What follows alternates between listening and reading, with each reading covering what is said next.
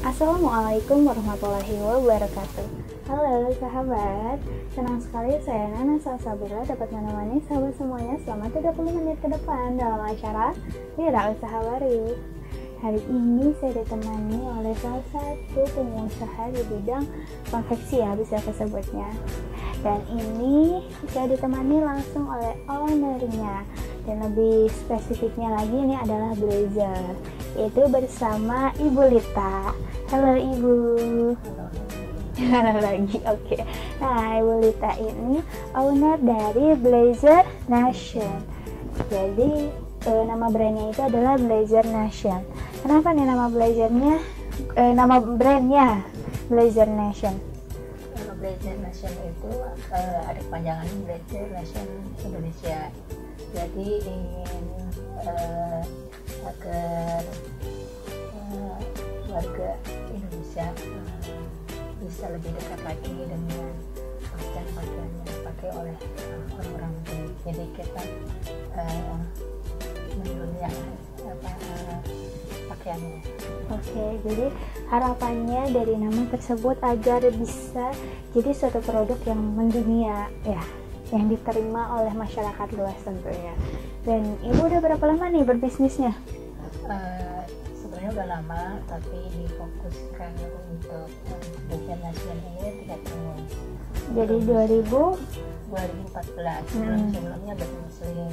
Oh, jadi memang sebelumnya itu Ibu memang sudah berbisnis ya, tapi bisnisnya di bidang muslim.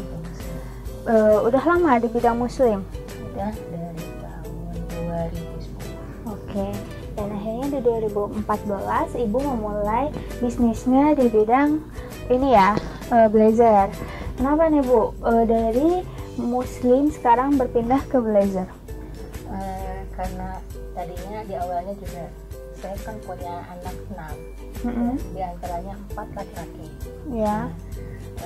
4 laki-laki, dan ketika melihat mereka tumbuh besar, mereka pun mungkin bergaul dengan teman-temannya yang kira-kira pakaiannya ngetren di tahun sekarang dan ke depan mungkin adalah model-model Korea.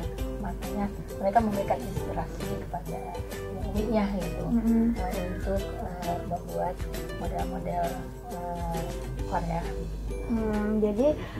Jadi memang diadaptasi blazer ini adalah dari Korea. Model Korea. Oke, ini kayaknya emang lagi hits banget gitu ya negara Korea ini, termasuk film-filmnya juga ya, drama Korea. Sepertinya ini inspirasinya dari sana ya? Iya, itu inspirasinya dari anak-anak. Ya. Dari anak-anak, saya memfasilitasi keinginan dan harapan anak.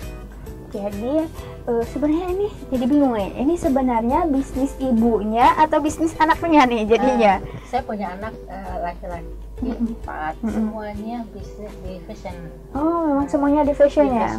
Dan semuanya juga produk-produknya yang semacam jaket, jaket, kemeja.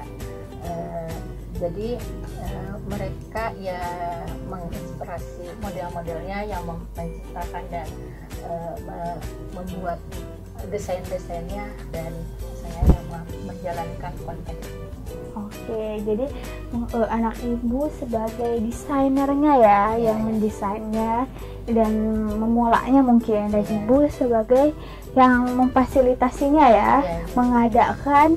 Penjahitnya Ibu sendiri nih? Oh, enggak. Oh, kira Ibu juga. Kalau saya profesi aslinya guru. Oh, Ibu guru. Sementara anak-anaknya semua fokus di bisnis model-model belajar kemeja. Jadi nggak ada yang nurut ke Ibu ya sebagai guru? Ada sih. Oh, ada juga. Anaknya banyak. Oke. Nah, dan Ibu dari mulai 2014 ini memulai usaha bisnis di bidang blazer akhirnya ya. Dan yang muslimnya ditinggalkan nih? Ditinggalkan tidak sama sekali. Jadi kalau misalnya yang muslim itu adalah orang-orang yang datang ke rumah untuk membuat baju-baju muslim dengan desainnya mereka, ya kita buat.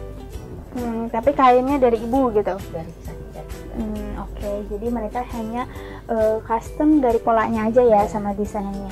Nah gimana nih kalau misalnya untuk sistem yang blazer ini itu desainnya by custom atau gimana nih, atau ready stock aja?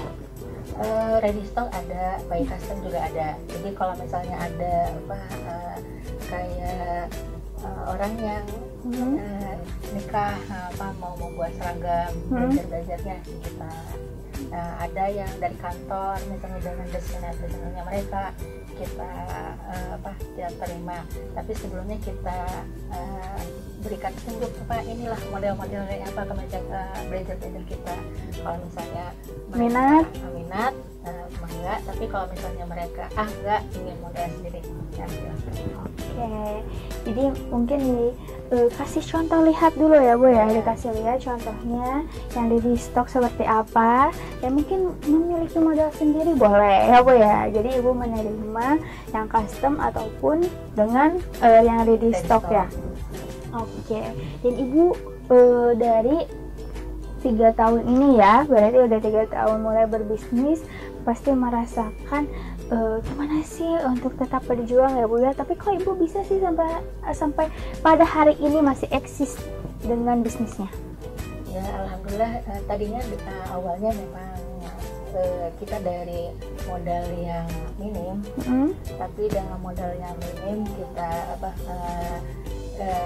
kita dapat keuntungan, tambah lagi modal, ada keuntungan lagi, tambah lagi, sehingga mungkin kalau dihitung-hitung di toko itu kurang lebih 100 produk model yang kita buat, dan mungkin dari luar sekitar 25-50. Oke, luar biasa sekali ya.